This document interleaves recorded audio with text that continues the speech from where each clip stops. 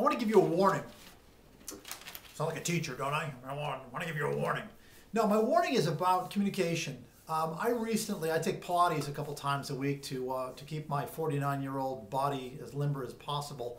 And the Pilates instructor, who is a lovely girl, is a talker. And she talks about herself, and she talks about her kids, and she talks and talks and talks and talks. Well, the owner of the Pilates studio is a friend of mine, and I sent her an email, and I said, what's it going to take to get Kim to shut up and teach? Email. The owner forwarded the email to Kim and said, Kim, I think you're strong enough to hear this direct feedback. Well, she did that without telling me, though she did CC me. I was mortified. My warning is this: never put anything in writing or in an email that you wouldn't want someone to see.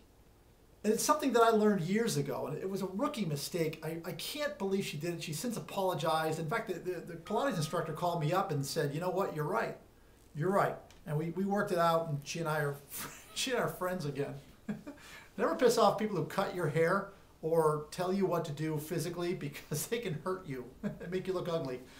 But it ended up well. Anyway, it's a warning. Be very careful.